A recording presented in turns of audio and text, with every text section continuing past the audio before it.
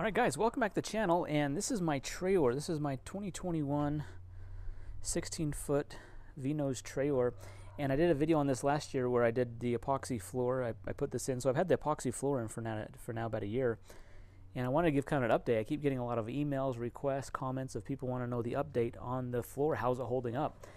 And I want to just give you a quick walkthrough to kind of show you how the floor looks after a year of use. Actually, I've used it quite a bit, so this gets used quite a bit. I've been keeping my bikes in here on a regular basis, so oil, gas, dirt gets spilled on here on the floor quite a bit. You can kind of see some some of these spots here. Those are actually just not covering the floor thick enough in the epoxy, so that's not like the paint really fading or anything. The epoxy floor fading. It's really just I should have done a thicker coat of epoxy on the floor because I did it right onto the wood surface. I'll leave a link to the video where I did the floor. I'll leave that link down below, and then a few of the other trailer videos I did on this because I got some customization on this. But the floor actually look really good. There's really no chipping, no peeling. It's held up really well. I did a nice thick layer of clear epoxy on it. There's a couple scratches on the ramp door here. Let me see, like there's one right there. This is like from a kickstand. Was left up on the bike, so I just scratched it a little bit there. So there's some scratches, but overall, like in the main area here, actually it's held up really well. If I was to do it again, I definitely would do the epoxy again. It seemed to just be the most affordable way to cover the floor and make the floor really look good. One thing I have planned is I need to figure out something to coat the baseboards in. So the baseboards are just wood, and they're just next to they just go right up to the epoxy floor. So when this gets dirty, like, we'll go out dirt biking, pull the bikes in, and it'll be muddy in here. So I'll just get the pressure washer in here, spray it out, and it cleans up really well. Oil, dirt, gas clean up really well. It doesn't stain it. The oil doesn't soak into it. The oil just sits right on top of the floor, and it wipes up super easy. So as far as cleanup go, is isawesome. I think it's better than like a rubber floor, because rubber floors will like kind of absorb that, or it'll leave a stain. This doesn't really, this hasn't stained at all. So it's been good. I've got this piece here. This is actually an imperfection in the wood. You can kind of see how it looks not perfectly even as far as the coverage goes. So I would say if this is a 16-foot trailer, I would get a little more product and maybe do 2 coats of the epoxy, like I did the gray.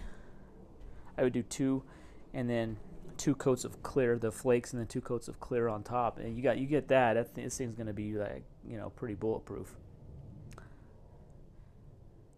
But I can still screw into it pretty easily. When I screwed in these E-tracks, you can screw into it pretty easily. So there's some scratching, like you can see, kind of a little bit of scratching right here. So there's a couple little scratches right there, just from things being drug around here. It'll scratch a little bit, but with the flakes on top of the epoxy, and with the clear on top protecting that, it really is held up really well. So I'm really happy with it. So that's kind of the update. It turned out great. It's holding up great, and no complaints at all. But yeah, this is mainly just used for dirt bikes, ATVs, things like that. So I've been happy with this, and then we've gotten a lot of use out of this too. So this has been a great solution to that.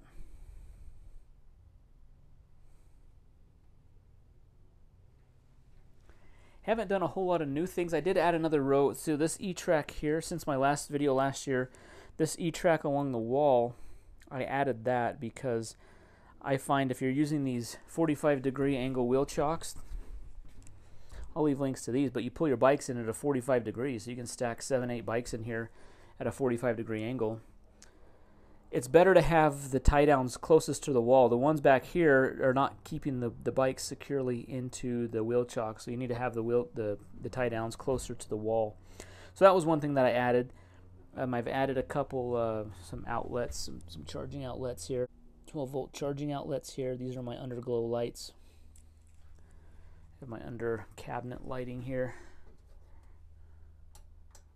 on that switch.